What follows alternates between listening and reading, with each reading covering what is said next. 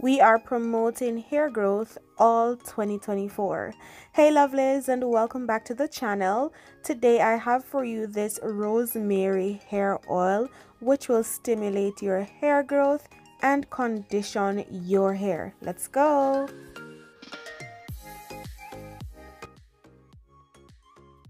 So I'll be measuring everything as best as I can just so you can have an idea of how much I use if you'd like to try this for yourself. So of course, the first ingredient is rosemary leaves.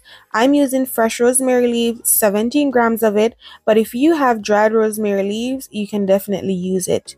The next thing you want to do is wash your rosemary, then add it to a container. Ensure that your rosemary it is dry before you add it to the container. You do not want any water in this. Now I'm going to be adding a cup of oil, and this oil will be a mix of olive oil and grape seed oil. So if you want to go half and half, a quarter and 3/4, it's all up to you. So olive oil is known to moisturize and nourish your hair. It also strengthens hair strands. Grape seed oil promotes hair growth just the same and adds shine and smoothness. Now here I'm going in with Jamaican black castor oil. I didn't have much of it, so this was about 2 tablespoons, you could say. Now Jamaican black castor oil, as you may know, it thickens hair and it does reduce hair breakage. I can testify to this. I have been using Jamaican black castor oil since I was a little girl, and I'm Jamaican too.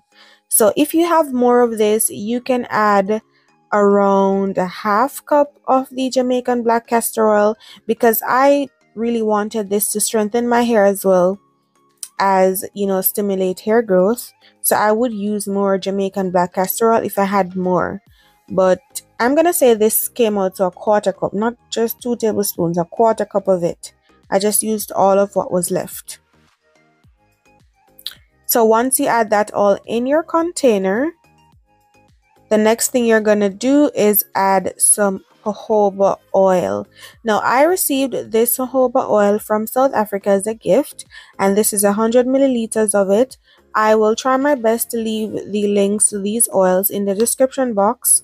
Now jojoba oil will balance your scalp oil production, and it will also provide deep hydration. I'm gonna use all of it. My wish was to cover the rosemary leaves, but of course, so I'm just trying to get everything out here. But of course, I didn't have enough oil to do that, but it was also perfectly fine. And while we're at it, I just want to let you guys know that I am not a beauty technician or anything of the sort.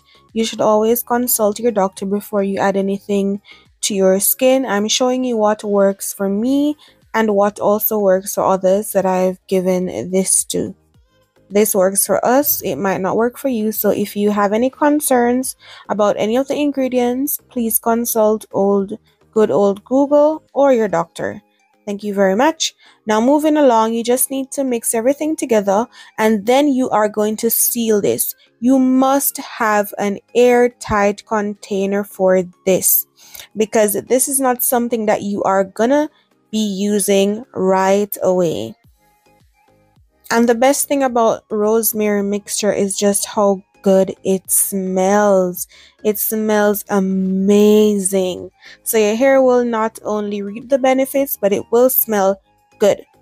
So once you have everything in a container like this, you're gonna want to seal it properly. Make sure no water can get into this. And guys, since we're here, if you've made it this far in the video, please don't forget to subscribe to the channel and like this video. Now moving along, once you have that in your container, give it a nice little shake like me, and then we are going to try to infuse these oils. And in order for us to do this, we're going to need to use the double boiler method. If you do not have an infuser, you should use the double boiler method.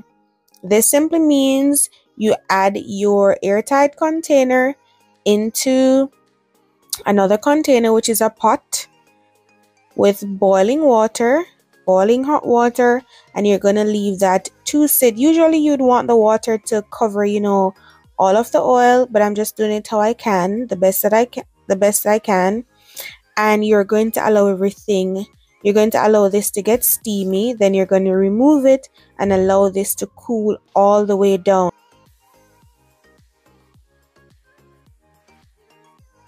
What this does is it allows the nutrients from the rosemary to blend thoroughly with the carrier oils, and then the heat helps to release the active compounds in the rosemary leaves, and it will also help to preserve the potency and freshness of the infused oils, so you can have this for a long time. All right, so once we are finished with that and this cools all the way down, this is the next day, I'm going to add some essential oils to this. The first essential oil that I'm adding is hemp oil. You can add 1 test tube filled with the hemp oil. This will help to strengthen your hair structure and prevent moisture loss. Next, I'm going in with tea tree oil. Also, 1 of the test tube full with the tea tree oil, because this will help to reduce scalp irritation and fight dandruff. You want an oil that will help to strengthen your hair but do a lot of other things too, right? Next thing is peppermint extract or peppermint essential oil. You can add about 10 drops of this. This will help to stimulate blood circulation, which will in turn help your hair to grow, and this will refresh your scalp. You know how peppermint is with the scalp, right? So the thing with this oil is it won't be ready on the same day. So I waited for this to cool down for a whole day. Then I added the essential oil. Then I left this for 4 days in a cool spot for this to infuse even more. And then I got ready to transfer this to my applicator bottle. Right, so that is how this is very potent, very rich. So what I do, I don't use the same rosemary. I washed some rosemary, got it nice and dry, and added it to the container. Fresh rosemary. Remember, if you have dried rosemary leaves, you can also use that. And then I just use a funnel and I add all that oil in my container. Now this container will give you about 200 to 150 ml of this good stuff. Now with all the oil in the container, I ended up adding some more oils, the same oils, after I fill this one to make another batch for my friend. And trust me guys, this oil was just so amazing. It felt so good on my scalp. It really helped the problem for me, and my hair is now as healthy as it can possibly be, and I'm working on, you know, length retention and so on for my hair. Feel free to adjust this as best as you like, but this oil is definitely one that you can think about making, because this will help, as I said, overall for your hair health, with, you know, stimulating hair growth, preventing stuff like dandruff, and reducing hair loss.